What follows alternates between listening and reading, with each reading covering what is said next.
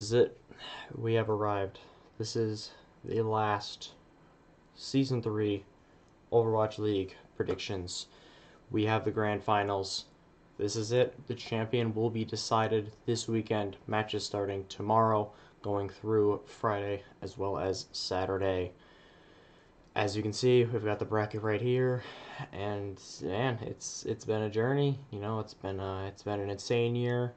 Ups and downs, a lot more downs than ups. For the world, for most people, um, and now season 3 is coming to a close. So Overwatch League was a thing that really helped me get through this year, and I hope it was for some of you as well. I hope you guys enjoyed it.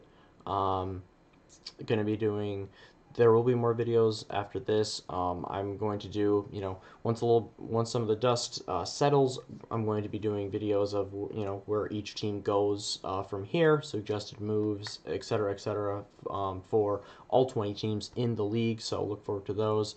But for now, we have got to get into it with the final 4 teams that are left. As you can see, we've got Seoul Dynasty taking on San Francisco Shock. In our first match, the second seed Seoul from the Asian region and the 1 seed from the NA region in the Shock going at it. So, and then all the other one, we've got Philadelphia Fusion, NA2 versus Shanghai, who was #1 out of the Asian or APAC region. So I'm super excited for these matches, not only because, best 4 teams, but also we get to see the chess match. For the first time, these teams finally get to face off against each other. We get to see stylistically, which composition is better against the other. Will the teams play mirror or will they play other stuff? Because as we saw, in the entirety of the playoffs leading up to this, the NA teams and the Asian teams they had different metas in their regions. So, after practicing, are they going to run, the compositions they were doing before, and just see which one's better? Are they going to mirror one comp or the other? Are we going to see switches in the compositions? Are we going to see something new entirely? It's going to be an absolutely fascinating set of matches to watch. But first of all, like I said, it's Shock versus Dynasty. Shock looking for the repeat, trying to become, the back-to-back 2019 and 2020 champions. This is already regarded as the best, Overwatch League or Overwatch team in history. Even though there are obviously a couple of changes. From last year, but they can cement themselves as easily the greatest franchise ever if they're able to pull it off this year as well. Seoul, this redemption story of a team that failed miserably in 2018. In 2019, they were better. They made the playoffs. They made a little bit of a run and some noise, but they fell out relatively early, which was a massive letdown for them. And now this year, it's a up and down. They finished the season with a 12-12 regular season record, which isn't great, by any means. It's, mediocre or average, however you want to describe it as. But they made this amazing run, taking down teams like the Spark and the New York Excel to not lock in their spot in the Final Four. So Shock is definitely favored in this one. I am going to go with the Shock. I think that coaching is going to be absolutely crucial in this. Like I said, some of these matches might, like especially the first few, might be determined just by the game plan. Um, at some teams, if there is a compositional difference, like a significant one, some of these teams might not be able to come back at all. They might not be able to recover, and it's just done for them. So I think Shock is the better team. I do think their coaching is probably a little bit better. We've praised their coaching since season 2. My standout player from the Shock this season has to be Smurf. I mean, what an incredible tank he has been for them this year. When he had to play a bunch of Risa, I thought he was the best in the world. And when he's been playing more Winston recently, it's also been just so good. So I think that he's probably, I was beating on the Moth drum last year, but this season I think that Smurf is their most underappreciated and important player.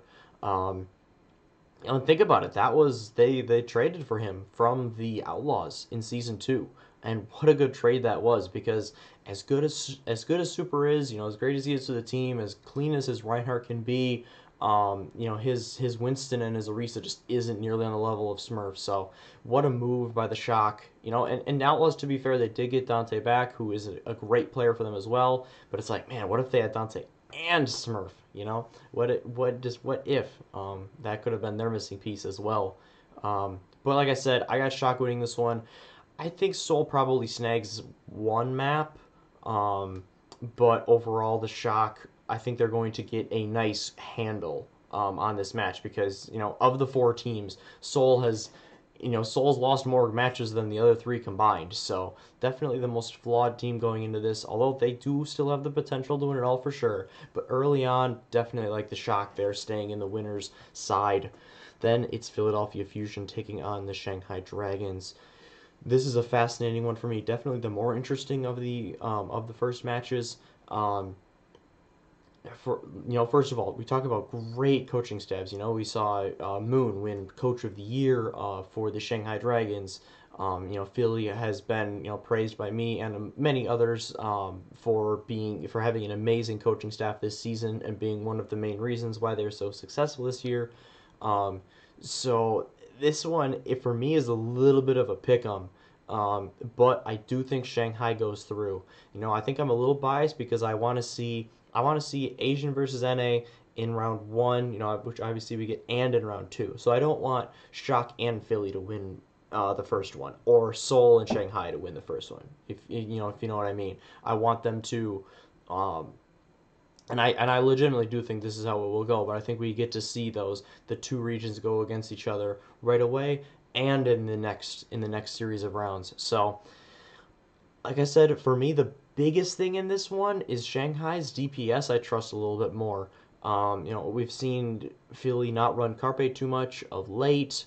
We'll see what they do with the compositions this time around, but I just trust the Dragons.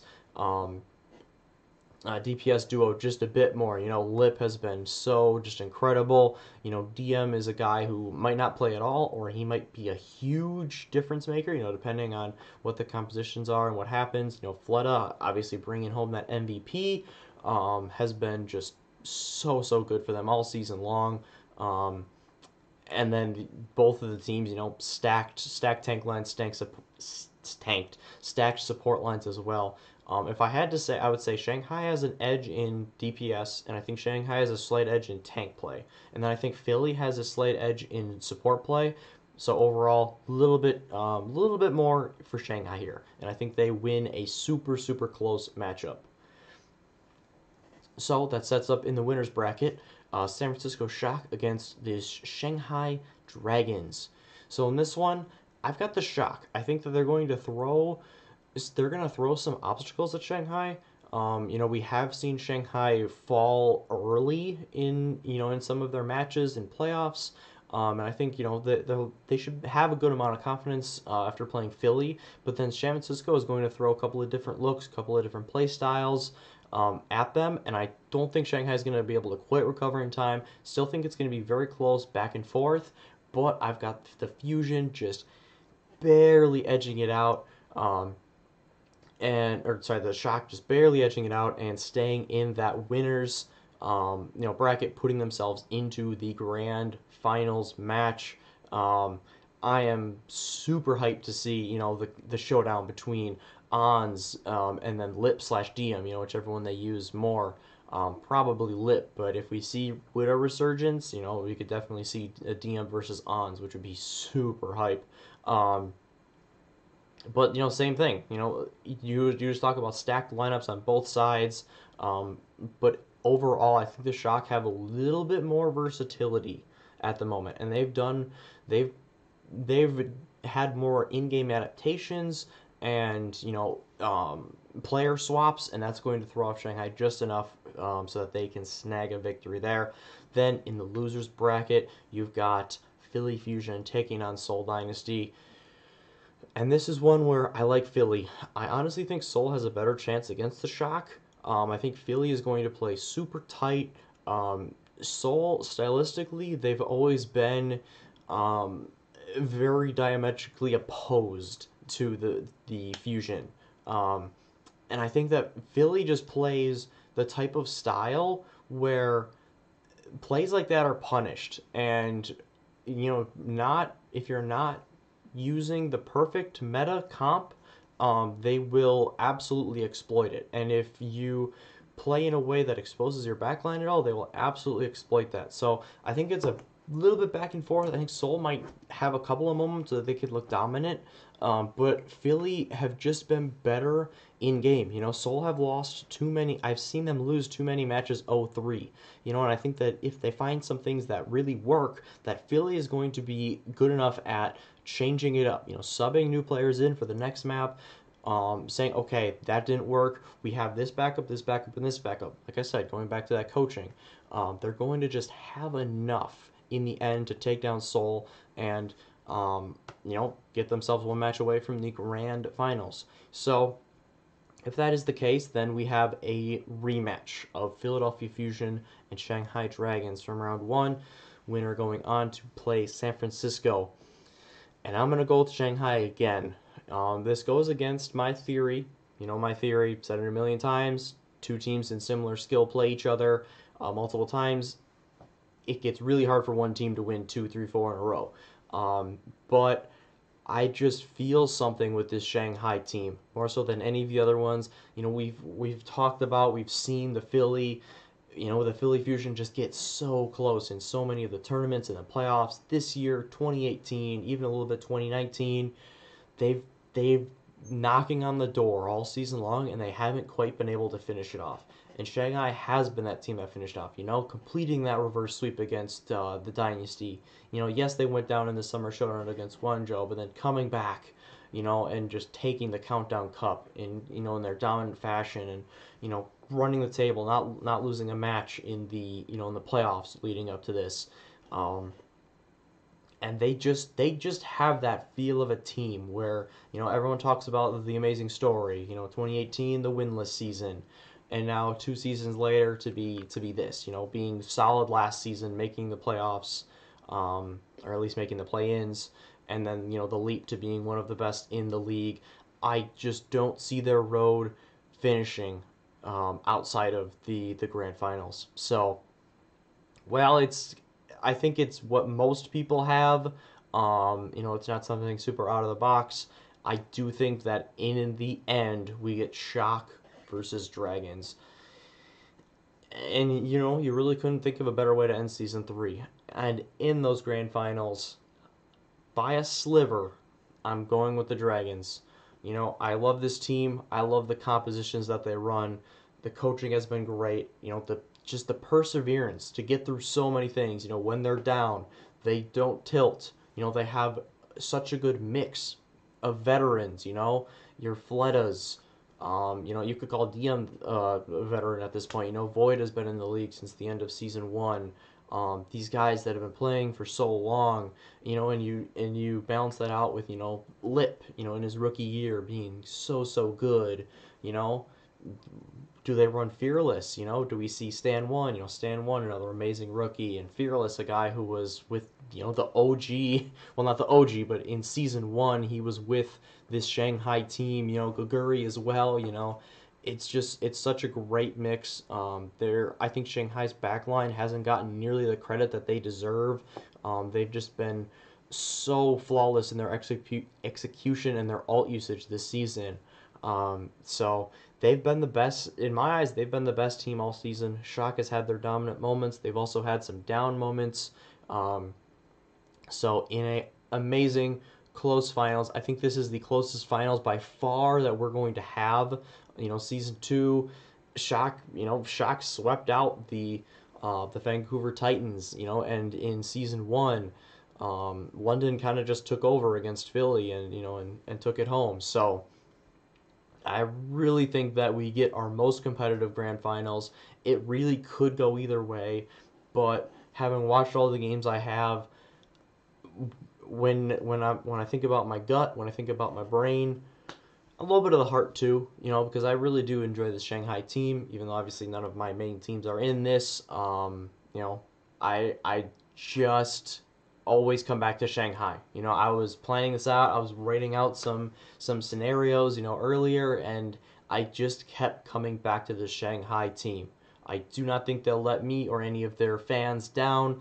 I don't think anyone is going to be let down with the level of Overwatch played this weekend. I'm so excited for it. I hope you guys are too.